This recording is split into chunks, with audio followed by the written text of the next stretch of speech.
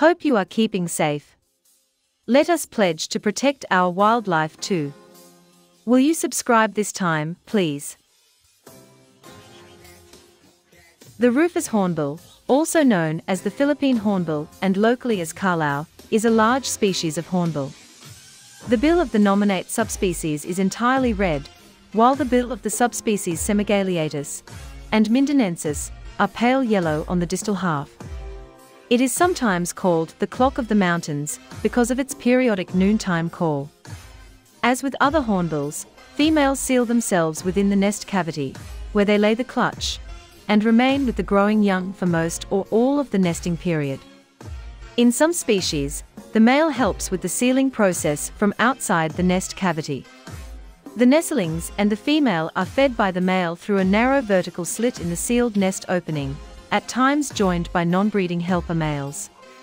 Nesting time will last an average of 4 to 6 months. In this duration, the male will provide food to his confined female and nestling. They maintain the year pair bonds and will pair together until many years' time.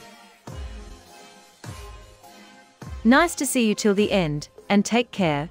We will meet again pretty soon.